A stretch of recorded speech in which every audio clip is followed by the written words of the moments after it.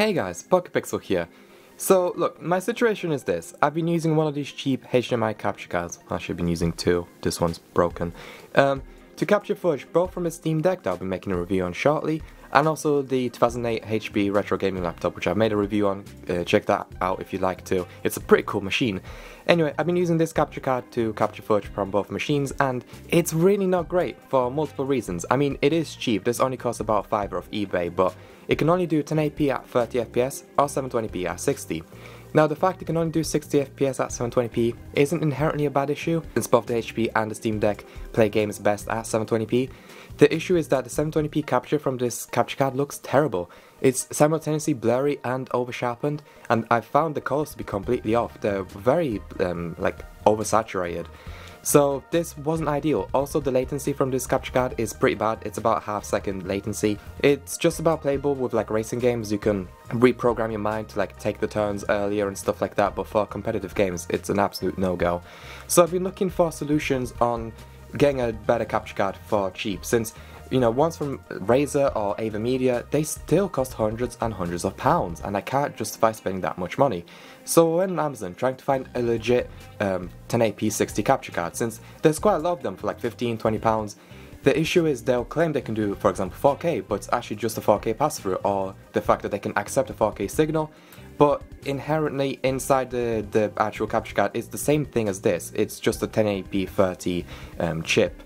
So I didn't want to really go down that avenue, so I managed to find one that claims that it can do real 4K. This is the EzCap Gamelink RAW. Now this only cost me £40, which is, and again, if it's true, if it's actually 4K, that's an incredible value. Now interestingly enough, nowhere in the listing does it claim it's an EzCap, only in the picture, and in fact, if you search up this name on Google, it doesn't come with the same capture card. So I think this is just a generic one that they rebrand as EzCap. EzCap is an interesting brand. If you guys have ever tried, recording footage off of your Xbox 360 or PS3 back in the day, again, capture cards that did HDMI, that did like 1080p, they would cost, again, hundreds of pounds. EzCap was basically what these are, but back in the day, they would only do composite, so the quality wasn't great, and they would overheat really quickly, so about, you could get about an hour out of an EzCap before it would overheat. But the thing is, there were so many clones made, you never knew what sort of capture card you're getting, because it would say EzCap on it. Chances are it wasn't an EzCap, it was a fake, and again, overheated really quickly. So I think whoever's manufacturing these just put the EzCap name, since it looks like it's just a sort of a generic name. Anyway, that's not the important part. The important part is, it claims that it can do a recording resolution of 4K at 30 FPS, 1080p at 120 FPS, and 1440p at 60 FPS. That's incredibly versatile. A lot of these ones on Amazon seem a little bit fishy, so I got this one because it seems like it's the most legit one. I mean, it uses USB 3.0, which you do need for 4K, because USB 2.0 just doesn't have the bandwidth. It is only HDMI 1.4, but like I showed in the review of my Asus VivoBook, you can actually do 4K through HDMI 1.4. I don't know why it's this sort of common misconception that you can't. I was even doing it through a really good color space, not like the crappy, really compressed one. It's a very tiny little thing. It weighs absolutely nothing. Kind of cheap plastic. And this is a light. You've got a microphone in, you've got headphones in, and I think that's audio out as well. And on the back, you have HDMI out, HDMI in, and USB Type-C input, which is great. Cable that you get with it is USB-C to USB Type-A, but if you're, say, using it with a MacBook, they do give you a little USB-A to USB-C adapter, which is very nice. And also a link to an EzCap link software, although no one's going to use that, you're just going to use it through OBS instead. So let me show you some of the footage and show you what I found.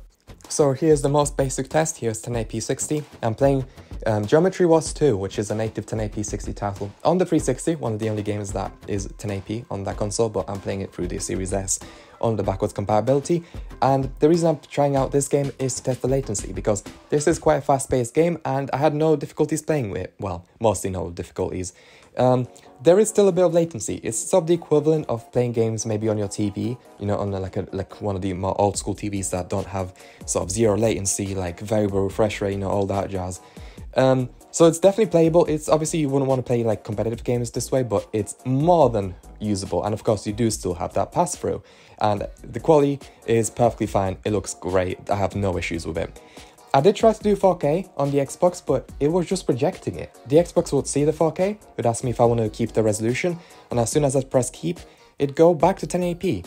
I'm not sure if it's a glitch with the Xbox, if it's a HDMI issue, but I ended up having to use my laptop. I connected it through HDMI, then to the EzCap, then back to the laptop, a bit of a convoluted solution, but there it is, there's my desktop in 4K. It looks, once again, very sharp. It doesn't look like it's being downscaled to 1080p or anything like that. It looks like a native 4K output, which is fantastic. And here's me trying out 1440p on the Xbox. It accepted that just fine. Unfortunately, I couldn't try out any games because all of them need updates, even my controller does. And I don't think I have any 1440p games on the Xbox. COD was probably the closest thing. I don't have Dirt 5 or like Super Hot Mind Control installed, but the whole point is it's fantastic that I can do 1440p 60 because it's a great middle ground between a resolution and frame rate. I wouldn't want to go above that anyway because I don't have anything that can do 4K 60 anyway.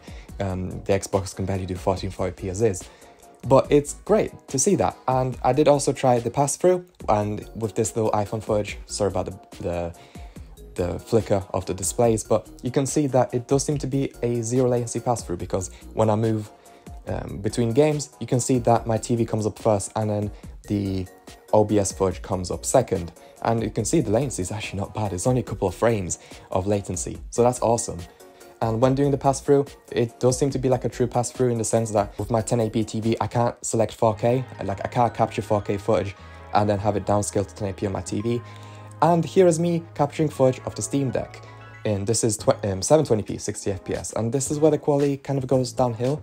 It's nowhere near as bad as the £5 HDMI capture card, but it is a little bit fuzzy, and I think the deck can actually upscale from 720p to 1080p through HDMI, thankfully, so I can overcome that issue. But to be honest, this is probably the best you're gonna get out of 720p anyway, especially when you're probably watching this video on a 4K TV anyway. So here's the thing that I wasn't expecting with this capture card.